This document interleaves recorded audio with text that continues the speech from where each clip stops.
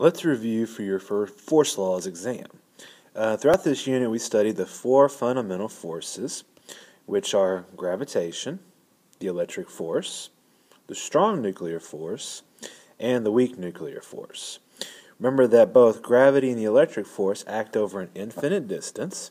They're proportional to the distance squared.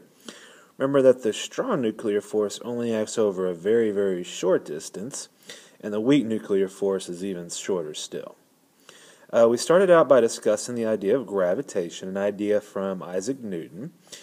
Gravity is caused by the mass of both objects, so we call that M1, M2. If you double one mass, you double the force of gravity. If you double both the masses, then you quadruple the force of gravity, so you double it twice in essence. Remember that gravity gets smaller with increased distance. It's actually depending on the distance squared. So if you double the distance, you quadruple the distance squared, which means your force of gravity would be 1/4 of what it was before. If you triple the distance, 3 squared would be 9, so Fg would be divided by 9. Gravity is always attractive because there's only one kind of mass. If there were more than one kind of mass in the universe, then gravity will be really different. So since there's only one kind of mass, gravity is always attractive. Gravity is a very weak force. The only object that has enough mass for you to notice its gravity is the Earth. The sun and the moon have some very, very small effect on the Earth, but not really on you. So in general, gravity is a very weak force. The constant G, 6.67 times 10 to the negative 11, very, very small number. Remember, that was measured by Mr. Cavendish, and you do need to know the Cavendish experiment. In our equation, force of gravity between two objects is G times M1, M2 over the distance squared. Don't forget that the distance in there is squared. We talked a little bit about orbits of planets and moons and things like that. Remember that the orbit of a planet is elliptical, an idea that was discovered by Kepler. Draw a simple picture of like the moon going around the Earth.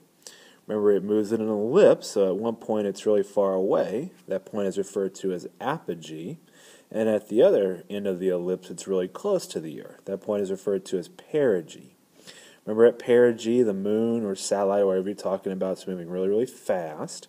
And at apogee, it's moving really slow. You do need to know those things.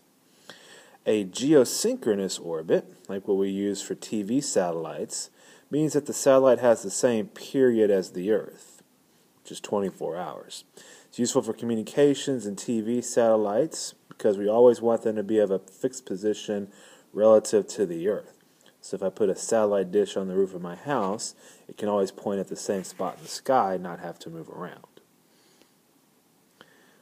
After we finished the gravitational force, we discussed the electric force.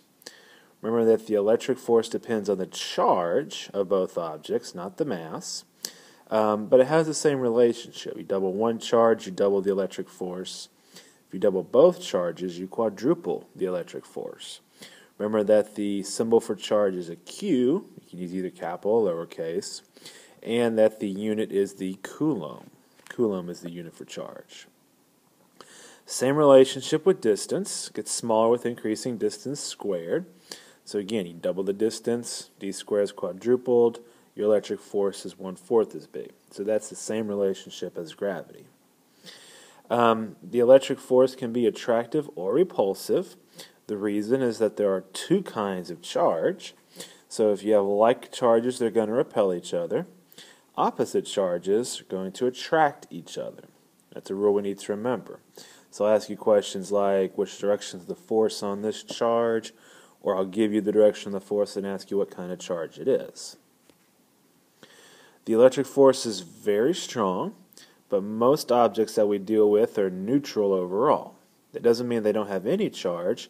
It means the positives and negatives are balanced. The electric force is most important on the small scale, like the atomic scale. Protons and electrons attracting each other is what causes the chemical bonds. That's why the electrons stay in the atom. Remember the constant 9 times 10 to the 9th, and the equation's very similar. The only difference, instead of G, you have that constant K, and instead of m's you have q's for charge. One thing that is kind of difficult to understand, especially if we don't understand that every object has charge, even if it's neutral overall, is the process of induction, where you separate charges indirectly. So 2 examples we saw in our lab. We took an aluminum can, which of course has positive and negatives uniformly distributed through it, and we brought a negatively charged rod close by. What that does is it separates the charge. The positives go towards the rod, the negatives go away from the rod. That's referred to as induction. And so the force on the negatives and the force on the positives, which you see here, are not balanced because the positives are all closer than the negatives. Since they're closer, the force is bigger. Remember, it depends on distance. So the net effect is the can rolls towards the rod. If you were to cut the can in half while the rod was there, you would have half a can positively charged, the other half negatively charged. The other example we need to remember is the electroscope. Again, it starts out with an equal number of positive and negative charges spread out evenly throughout it. When the negatively charged rod is brought near, the positives go to the top and the negatives go to the bottom. They're induced to separate.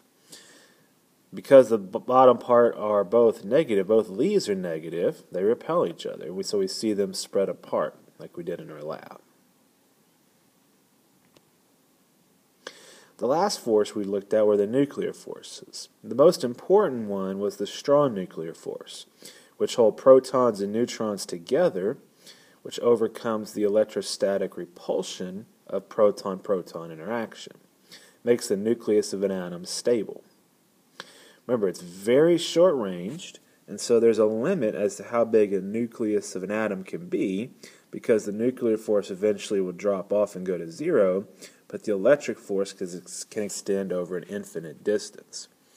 So if we kind of drew a picture of an atom, the electric force would tend to repel protons and push them apart. It's the nuclear force that holds protons and neutrons together to keep the nucleus of the atom stable. Otherwise, it would fly apart and none of us would exist because we wouldn't have any big molecules. The weak nuclear force is what actually holds a proton or a neutron together. The building blocks of those are referred to as quarks. You don't need to know that. What you do need to know, the question that'll be on your test, is that the weak nuclear force allows neutrons to turn into protons or protons to turn into neutrons, which happens spontaneously to make the nucleus more stable. A couple other things before your test. You need to be able to explain the can and the electroscope from your lab. We talked about that just a minute ago. You need to understand why Newton thought that there was a force on the moon due to the Earth. We went through that thought process together in class. Remember, if there wasn't a force on the moon, it would continue in a straight line.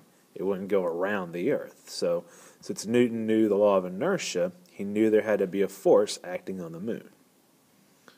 We need to know the Cavendish experiment, where he hung the barbell from a thin thread and used another set of masses to make it move due to the gravitational force, measured the constant big G. A couple things about calculators. A lot of scientific notation in this unit. Remember, we use the EE key, which is right above the comma. So if you wanted to put in the number 9 times 10 to the 9th, you would press 9 second EE, and then the exponent is 9. If you use times 10 and then the caret, you're going to make mistakes. Other thing to remember, order of operations. We seem to mess this up quite a bit during this unit. If you have something where you have 2 numbers on bottom of a fraction bar, remember to press the divide key in between each of them. So something like 2 times 6 over 3 times 4, you would enter as 2 times 6 divide 3 divide 4. Should give you 1. If you get something different than that when you enter that into a calculator, you're doing something wrong and you need to fix it before your test. Hopefully this review has been useful. If you have any other questions, as always, please come see me and we can work together to figure it out.